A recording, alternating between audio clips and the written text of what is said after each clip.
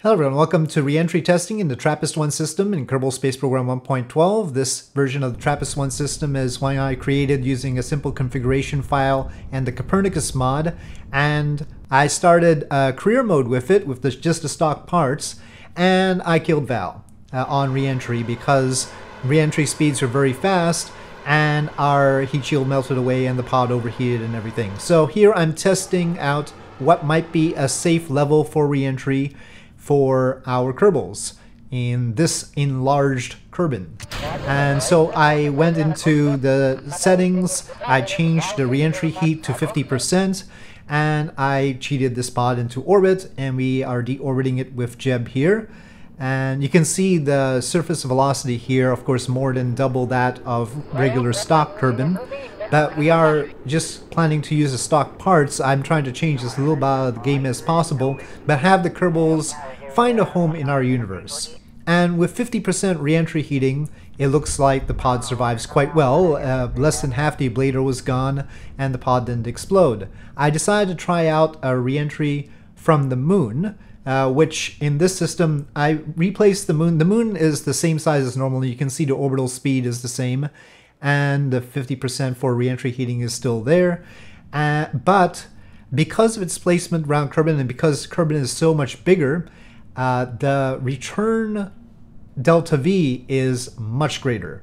And in fact, greater than that for Earth's moon, because this moon is closer to Kerbin than Earth's moon is to Earth, and the relative sizes are such that we need about 900 meters per second to get back. So that's something new I learned about this situation.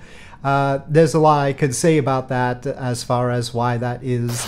And frankly, there probably isn't a real moon around this Trappist world, Trappist-1e. This is a contrivance so that we have a few more things to explore. In order to have a moon here, you basically would have to have the enormous densities that you have with Kerbin's moon, and I haven't changed that density, and so Kerbin's moon can exist there, but a real-life moon probably couldn't, is basically what I'm saying. So we have Kerbin's moon there for now, so that's a slightly unrealistic thing going on, but anyway, our focus is on reentry for now, and here it doesn't seem like it's doing too badly. You can see the speed coming in, so even though it takes a lot to capture around that moon and come back, the transfer to the moon probably isn't too bad because it's not as far out. So yeah, that's probably a plus side to the whole business. We'll see what the full delta V for like a round trip would be. But here we actually lose maybe less than we did from low Kerbin orbit. There might be a good theory for that, like, you know, we're coming in shallower, it's not quite as steep, or something like that. But anyway, the point is the pod is sort of overperforming. So I decided to bump up the reentry heating to 70% and see if we can do like that. After all, I'm just trying to get them to survive. I don't want the reentry heating to be like cheaty levels. So turning it down from 100% to 70% is better, and if we could get something higher, that would be better still. And I'm still coming back from the moon trajectory. I just had saved it while it was on its way back, and taking a look at it, well, it's still not using that much of the ablator. So why did Val die during my career mode? Well, I mean, we haven't tested it with 100%. Maybe the situation is drastically different with 100%, and we'll see that in this video. But anyway, Jeb survived. I had to step away from the computer for just a sec, and it happened to be right here. And so Jeb plunged down, and I'm including this just as an example of how Kerbal physics is still a little bit iffy sometimes.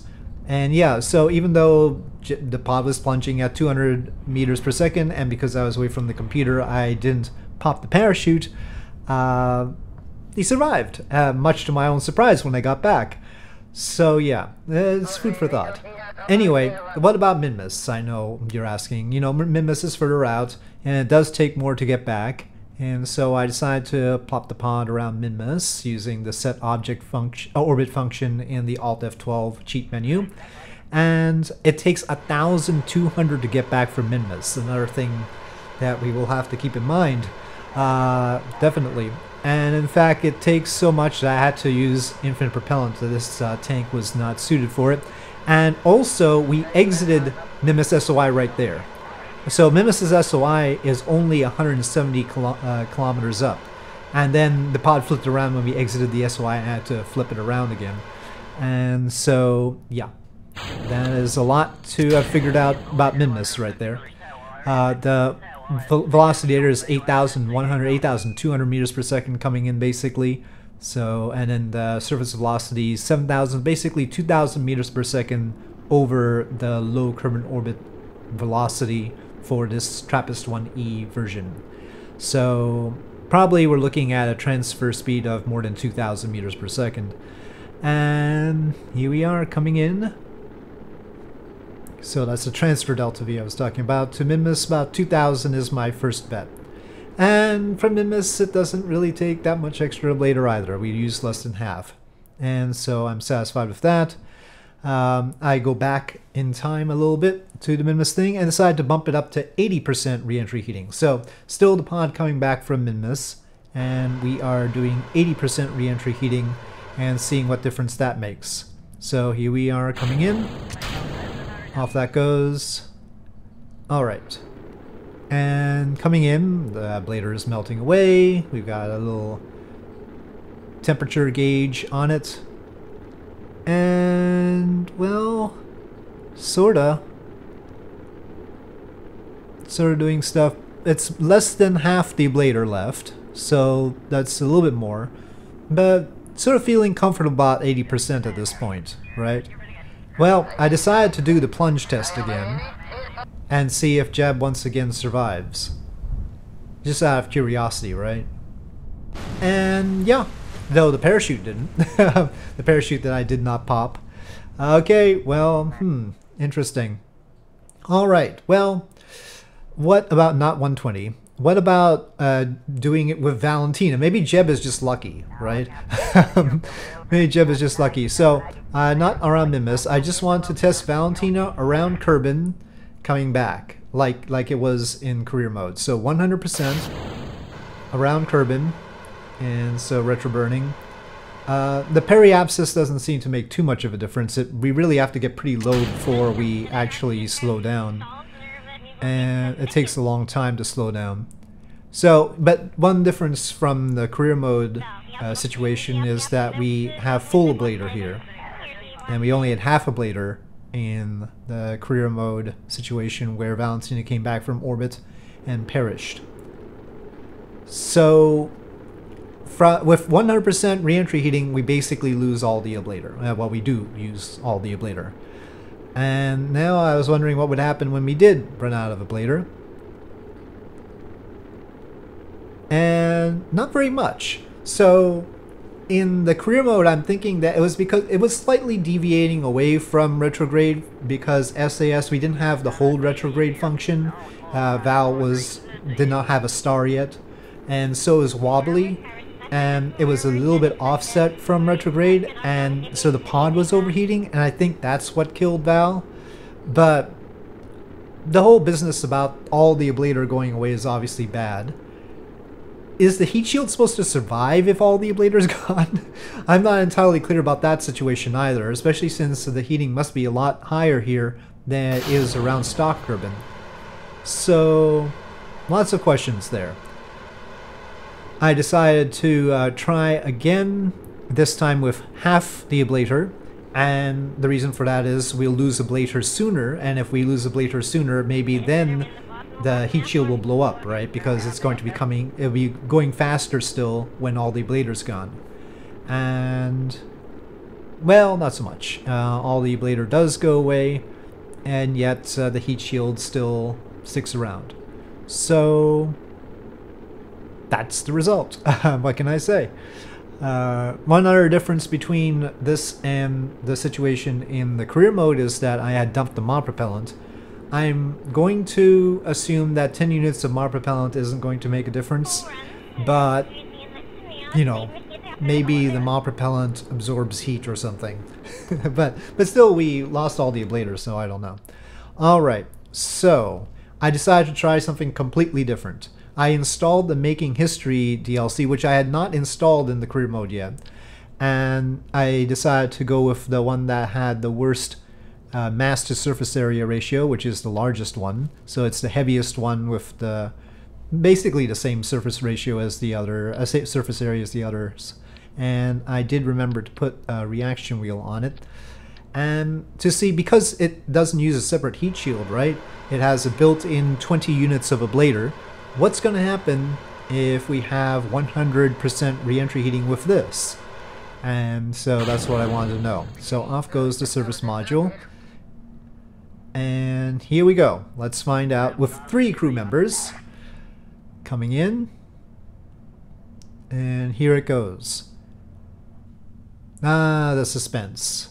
So we do see the ablator going away fairly rapidly, considering there's only 20 units of it.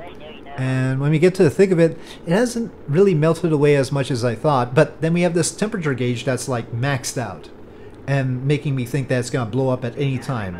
As it turns out, it doesn't blow up at any time. It just stays maxed out. Well, it actually diminishes after a little while and goes away. And the ablator also does not run out, which is interesting. These things are OP, really. Only 20 units of ablator, that much surface area, and coming back from low Kerbin orbit in the Trappist system, and still like that. Well, anyway, I decided to see if 80% was okay from low Kerbin orbit here. You might remember we tried 80% coming back from Minmus, not from low Kerbin orbit before.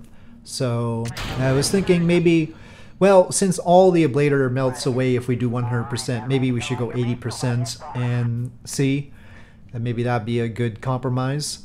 And here we are coming in with Jeb and the Mark 1 pod and seeing if the ablator will hold. And it sure loses a lot more ablator from low Kerbin orbit than from Minmus. And again, it's because I think I got it wrong earlier. Minmus is steeper, so it spends less time in the atmosphere, and so there's less time for the ablator to burn off. And I double checked there that the reentry heating was only at 80% because our ablator was going away pretty fast.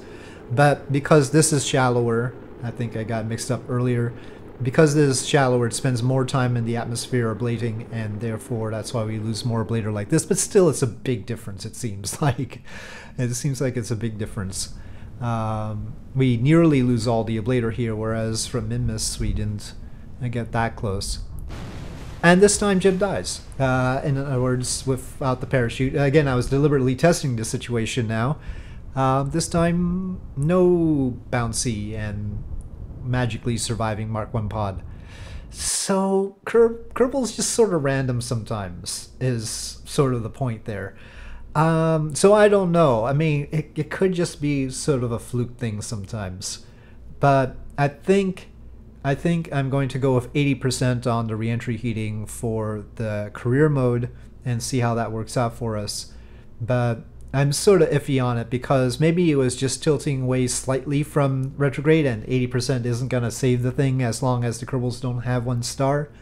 But I'm not sure. I think then the solution would be to have them level up immediately instead of waiting for them to return to level up.